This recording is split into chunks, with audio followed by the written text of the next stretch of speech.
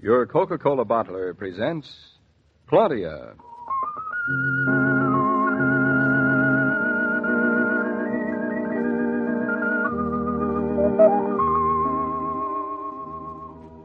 Claudia, based on the famous play and novels by Rose Franken. Brought to you transcribed Monday through Friday by your friendly neighbor who bottles Coca-Cola. Relax. And while you're listening, refresh yourself. Have a Coke.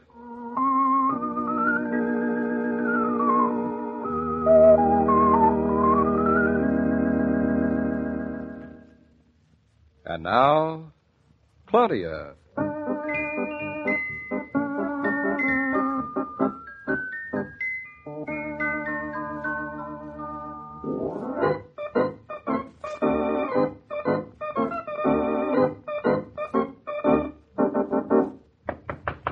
Yes?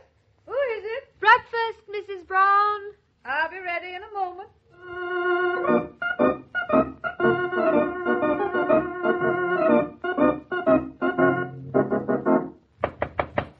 Who is it now? Breakfast, Mrs. Brown. I'll be down in a moment.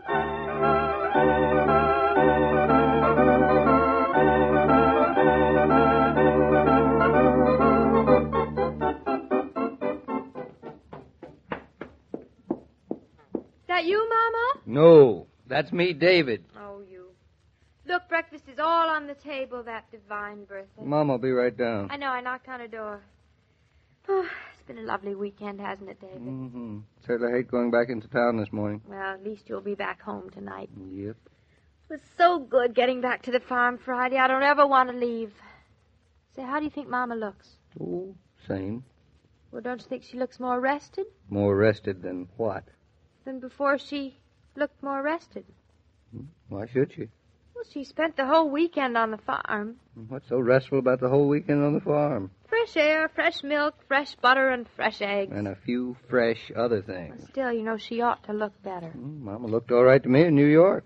Well, that's because you're prejudiced, Pass darling. me the cream, will you? Don't change the subject. Cream's not the subject. I still think a weekend on the farm did Mama good. Well, think anything you like. Well, at least her weekend on the farm did me good. Not having to wonder how she was, whether she was eating properly or sleeping properly. Oh, you carry the weight of the world on your shoulders, don't you? Don't you think it's becoming? Mm-hmm. And I'm going to see she takes a nap every afternoon all week. Who? The world? No, my shoulders. She always says she can't sleep during the day, but she did. No harm in trying. David. Pass me the sugar, will you? David. What? You don't mind Mama staying here the rest of the week, do you? Yes, I mind terribly. You know, I can't stand Mother around. Well, of course she is your mother-in-law. Anyway, I'll make an effort to forget. You know, sometimes even I know why I married you. Well, don't tell me. Just make me a piece of toast. Well done? Rare in the center. David, can you imagine the baby even recognizes Mama? Why shouldn't he? Well, it's very rare for a child that age to recognize his grandmother. Ooh. Listen to who's busting with motherly pride. I know, I feel like I look like a pigeon. Oh, darling, it's going to be such a nice weekend. Listen, don't you think you can get home early tonight? Well, I'll try, Pigeon. Thank you. I'll take you and Mama to a movie. Say, it certainly pays for me to keep Mama around. You never suggest taking me to a movie alone. Because when we are alone, Mrs. Norton, we don't have to go to a movie. You know something else? What? I love you, too. I understand that breakfast is being served now. Yes, in the main dining room, madam. I'm not too late. Well, as the French say, put yourself in la chaise. That's occupied French. Thank you. It's all right. Goodness. I thought the whole Bulgarian army was marching past my bedroom.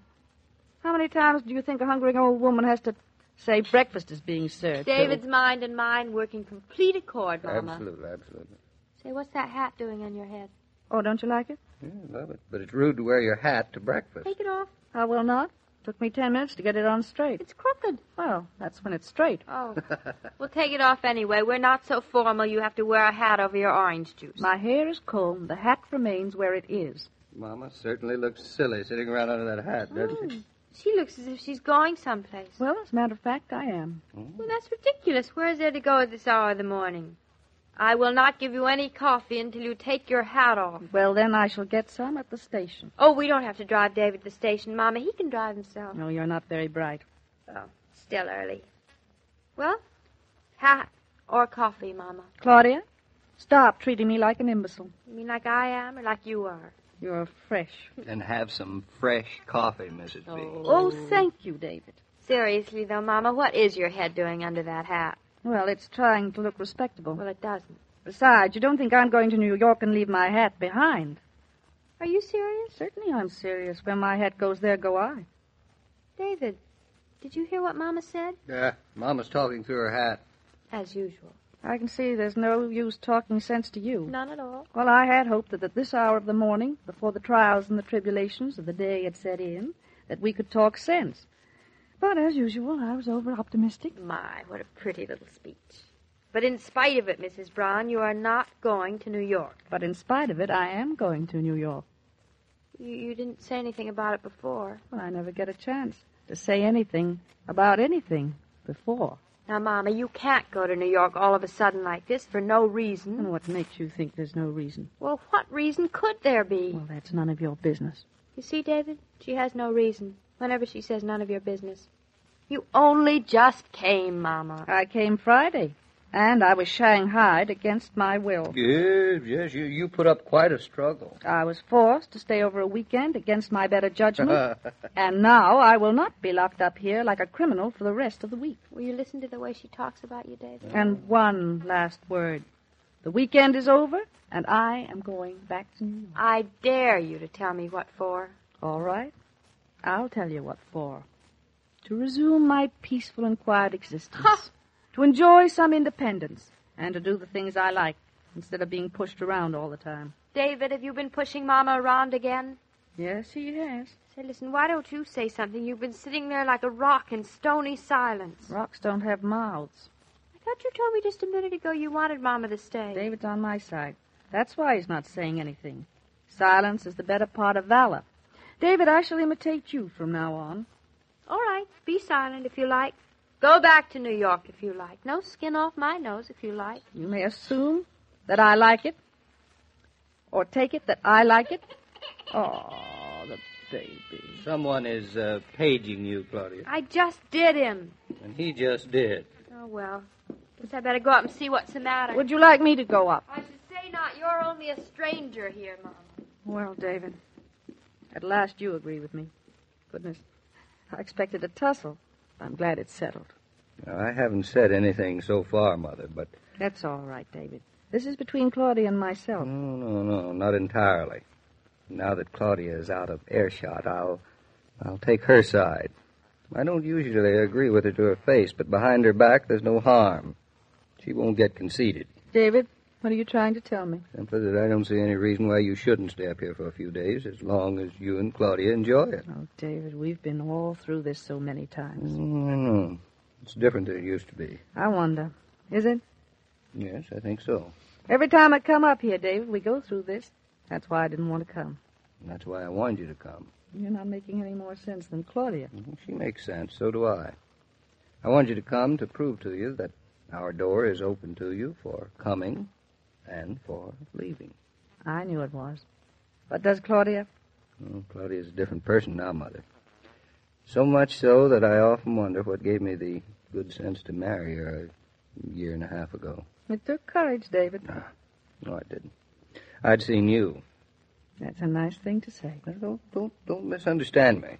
She can act just as silly as ever. Still times when you would cheerfully wring her neck. No, sure are. I wouldn't love her if there weren't. But she knows how to take responsibilities, just the same. David, I'm afraid she still feels her responsibilities to me too much. Well, there's nothing wrong with that, you know. You know, I'd give her a whaling if she didn't. Well, maybe I'm a little touchy. Maybe it's because I know how tightly Claudia can hold on to things she loves. No, Mama, I guess I have a little more faith in Claudia than even you have. I think Claudia has learned to love with open hands. It hasn't been easy, has it? No, it hasn't. But she's learned it, so don't undignify her, Mother, by treating her as if she weren't able to manage her affections. David, you've embarrassed me a little. Well, I didn't mean to. I just wanted you to realize that now there are no more barriers. Thank you, David. You know, I do love the sound of roosters. All right, Mama, I'll tell you what I'll do.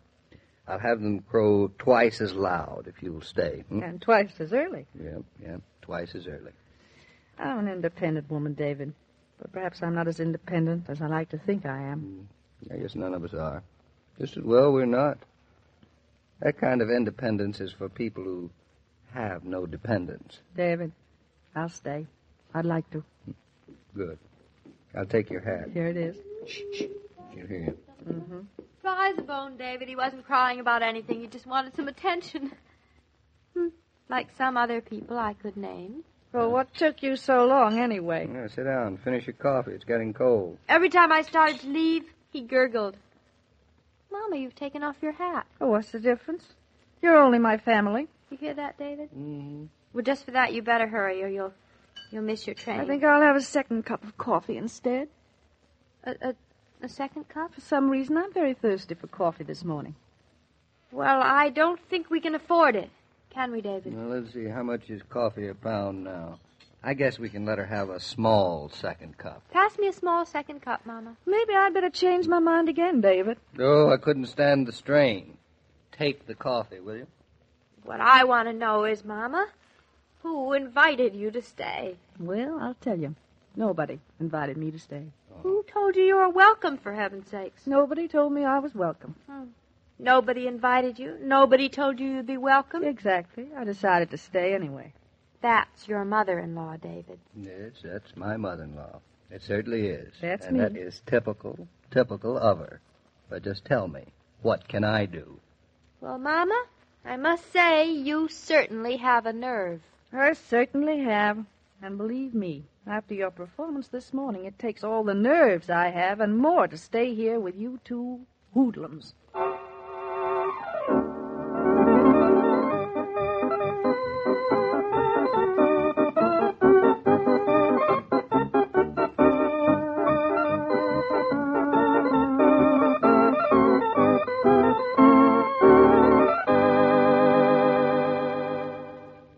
These broadcasts are adapted for radio by Manya Starr, and the entire production is supervised and directed by William Brown Maloney.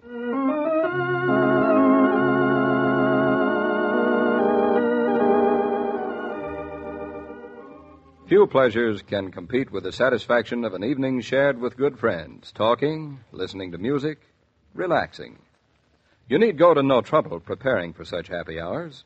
Just be sure there's enough Coca-Cola in the refrigerator so that you can bring it out ice cold, the way everyone likes it. Where there's Coke, there's always the sort of welcome that makes for heartfelt hospitality.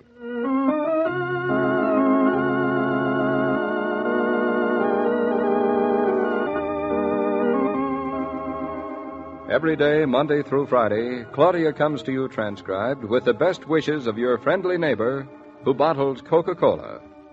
So listen again tomorrow at the same time. And now this is Joe King saying au revoir. And remember, whoever you are, whatever you do, wherever you may be, when you think of refreshment, think of Coca-Cola. For Coca-Cola makes any pause the pause that refreshes. And ice-cold Coca-Cola is everywhere.